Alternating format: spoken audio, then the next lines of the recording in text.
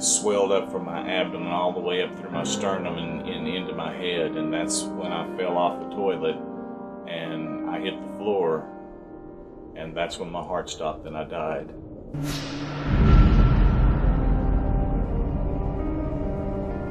I saw this really bright white light, and I was going through a tunnel, and then came the zap.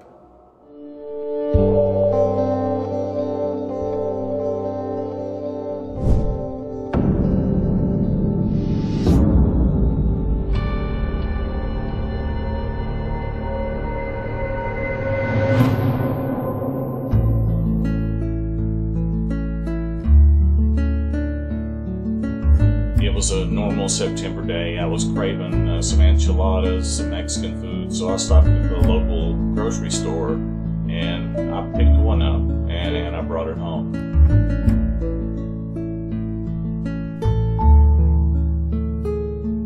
After I got it out of the microwave, I went to the living room and sat down to watch a little bit of TV, and then I ate the dinner, and it wasn't long before I finished the last bite that the nausea started with abdominal pain.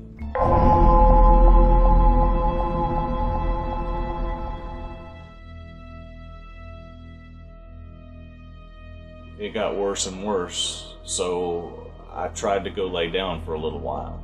The pain just got worse and worse and worse, so I knew I needed to get to the bathroom any way I could.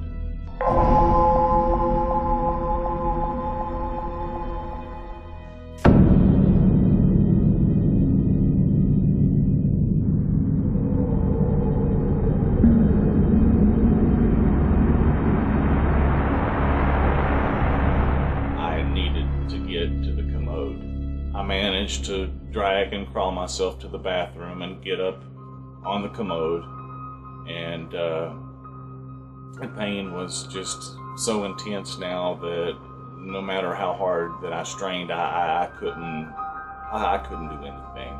The pain was worse and worse. I could feel it almost crushing my ribs, and my stomach felt like Freddy Krueger's knives had been injected into my stomach and was twisting.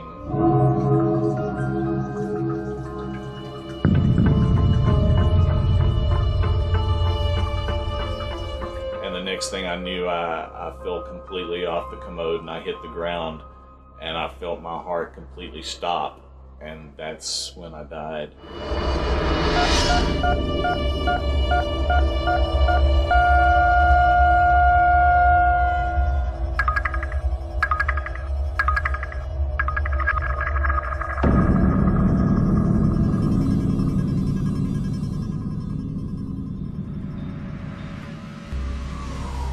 I saw this really bright white light, but I was going down a tunnel like normal, but I could smell Sunoco racing fuel and Goodyear tire rubber. When I emerged from the white light, I was at Talladega Superspeedway.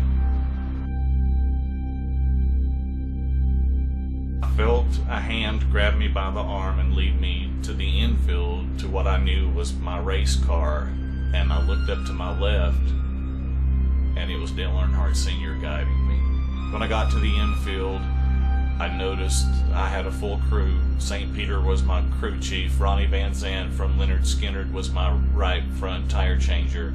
Carroll Shelby was my jackman. And running diagnostics was Hillel Slovak from the Red Hot Chili Peppers that died in the early 1980s from a heroin overdose. I'd never driven a race car before, so I needed guidance. I went to St. Peter, my crew chief, and he said, "This is the Heaven 500, but son, you're not meant to race today."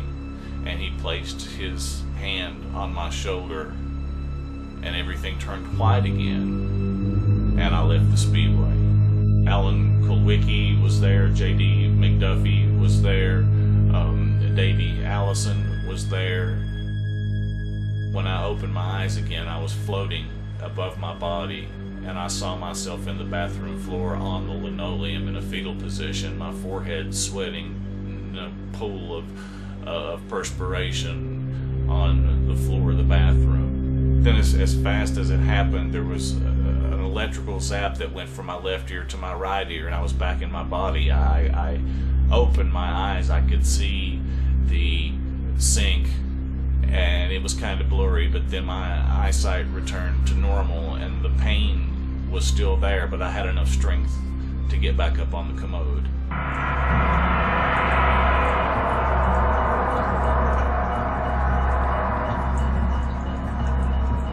And I took a deep breath with all the muster I had inside of me, and I strained one last time, and I got rid of something that made the pain go away, and I realized I was going to be okay.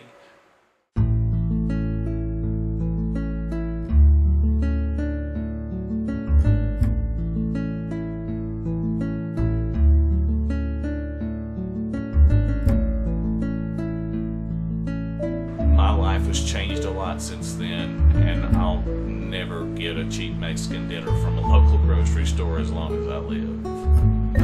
I survived because my insides, I found, could handle cheap Mexican food a lot more than I ever thought it possibly could.